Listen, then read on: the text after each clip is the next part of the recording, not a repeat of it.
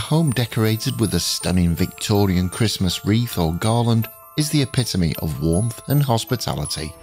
The Romans would decorate their victories with wreaths, however, they also incorporated it into a rich Christian heritage. Wreaths and garlands display some of the floral, angel, or lacy designs typical for Victorian decorating. It was common practice to have 4 candles on the wreath, with the outer 3 representing the weeks of Advent and the centre candle standing in for Christ.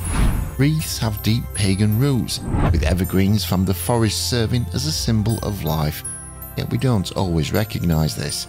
Today, wreaths adorn front doors up and down the country, and it's even considered an everyday accessory for Father Christmas to be wearing. The Victorian age places great importance on family, and the wreath displays that affection at home with loved ones.